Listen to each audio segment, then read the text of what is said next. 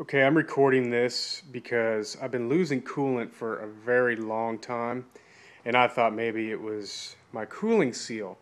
Everybody who's wise in rx7 suggests pressurizing your fuel system, and since I'm too cheap to go out and rent one, I went ahead and I made one with a regular bicycle pump.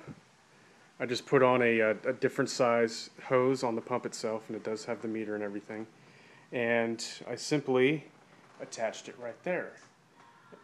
What I'm going to do is I'm going to pump it up to what they say, about 15.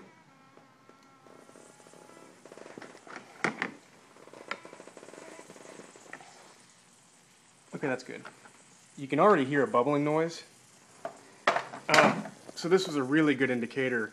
I'm glad I did this because I thought that for sure I had a coolant leak, but, well, I do, but not of the coolant seal. I want to see if I can get this. I don't know if you can see there's a pretty substantial drip down there. Also, you could just see it bubbling up right there. It's like, good Lord, that's where all my coolant's going for so long.